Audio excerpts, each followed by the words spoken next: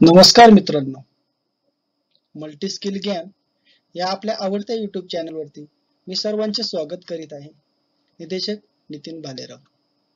मित्रांनो, आजला आपण जाणून घेऊया अभियांत्रिकी विभागातील टॅपिंग कसे करावे या प्रात्यक्षिकासंबंधात माहिती.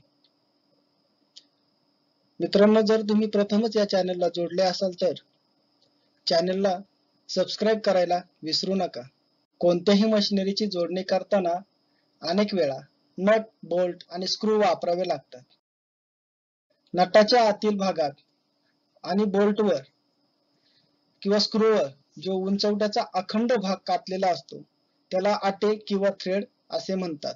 कार्यशाळेत दुरुस्ती करता अथवा जॉब किंवा यंत्राचा भाग तयार करताना मनुष्याच्या हाताने आटे पाडतात.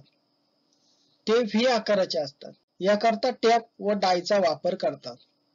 हे एक प्रकारचे कटिंग टूलच आहे. हे एक आतील भागात आटे पाडणारे कटिंग टूल आहे. टॅप उच्च कार्बन पोलादापासून बनलेला असतो. त्यावर हार्डनिंग व टेम्परिंग केलेले असते. हँड टॅप नेहमी 3च्या सेटमध्ये मिळतो, ज्याला फर्स्ट, सेकंड आणि थर्ड अशा पद्धतीने ओळखले जाते. प्रथम किंवा फर्स्ट टॅपच्या टोकाचे 4 ते 5 आटे टेपर होत गेलेले असतात. त्यामुळे तो छिद्रात सहज पकड घेतो.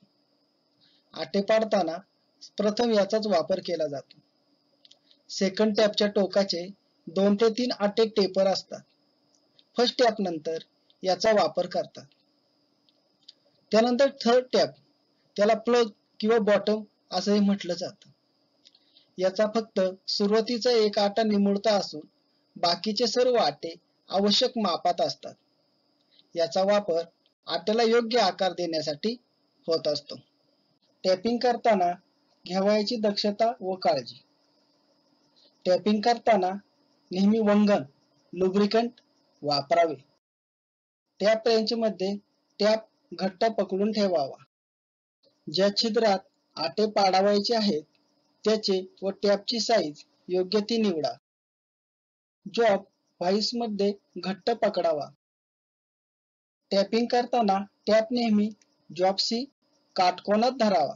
टॅपिंग करताना ड्रिलिंग केलेल्या छिद्रात टॅप रेंच अर्धा ते पाऊण फेरा सरळ दिशेत फिरवावा व चिप्स कट करण्यासाठी पाव ते अर्धा फेरा पाठीमागे उलट दिशेला फिरवावा. टॅपिंग कशी करावी हे तुम्हाला आता समजले असेलच. अशाच पद्धतीचे नवनवीन व्हिडिओ पाहण्यासाठी आपल्या चॅनेलला सबस्क्राईब करायला आता विसरू नका. पुन्हा भेटू मल्टी स्किल फाउंडेशन कोर्सच्या अभ्यासक्रमासंदर्भातील नवनवीन व्हिडिओसोबत. तोपर्यंत नमस्कार.